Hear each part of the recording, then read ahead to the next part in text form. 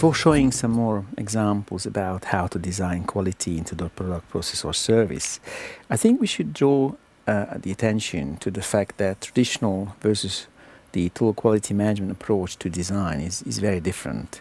Because traditional quality management focuses on correcting mistakes after they have been made, rather than preventing them in the first place.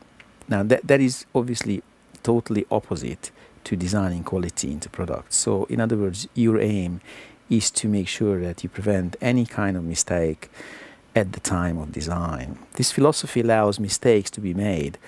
It actually builds them into every aspect of the system, typically costing around 20% of the turnover of a corporation.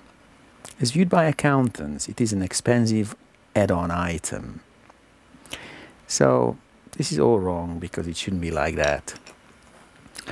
So what we would like to do is really design quality in a modern way into our products, processes and services, because total quality management involves every person, aspect and machine, resource in the organization.